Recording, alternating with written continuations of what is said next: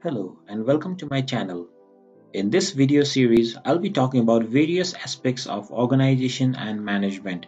While in this video, I'll introduce what an organization is, its common characteristics, and the organizational structure.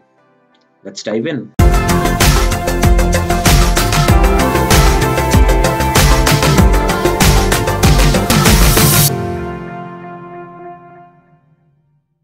So, what is an organization? An organization is defined as a deliberate arrangement of people to accomplish some specific purpose that individuals independently cannot accomplish alone.